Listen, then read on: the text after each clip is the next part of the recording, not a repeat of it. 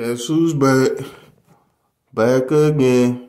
Guess who's back? Guess who's back? Guess who's back? But yeah. Like, share, subscribe. Man, I'm just got things just dropping and bouncing over here. But yeah, I'm here to talk about Lonzo Ball. Lonzo, they might should just, when he get healthy, they might should just get him out of there, man. I hate to say this all the time about injured players. Like, I don't think his career gone how everybody thought it would be. First, he's drafted number one player, not number one player, but drafted the first pick. I don't know what year that was. My memory ain't the best, but the point. He's drafted to be a high standard player, a superstar. The media hyped him up. I ain't gonna say the media. His dad hyped him up to be a superstar. And it ain't panned out how he wanted. Now he a role player. And he keep getting injured every year. I forgot what injury he have. I think it is a leg injury. But every year he getting injured, nicked, tear it up, and then he can't come back. He had to wait a long time for him to come back. He's playing good when he's on the Bulls, but without him, they ain't gonna have no chance.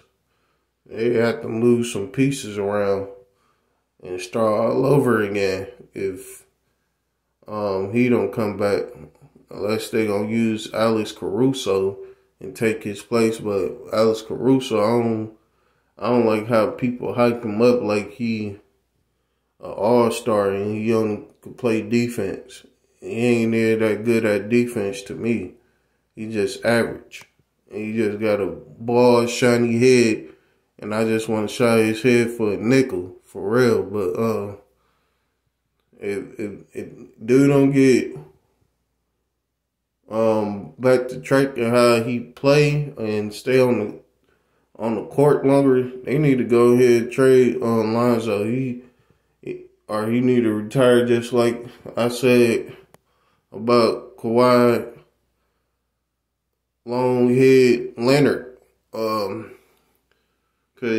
if you can't perform and they give you all that money, you might should just let it go and hang him up, cause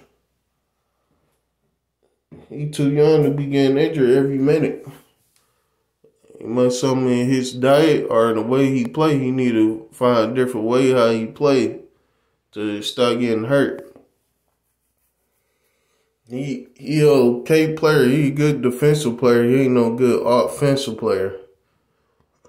He a good passer, but he not the best player of passing that I'm saying.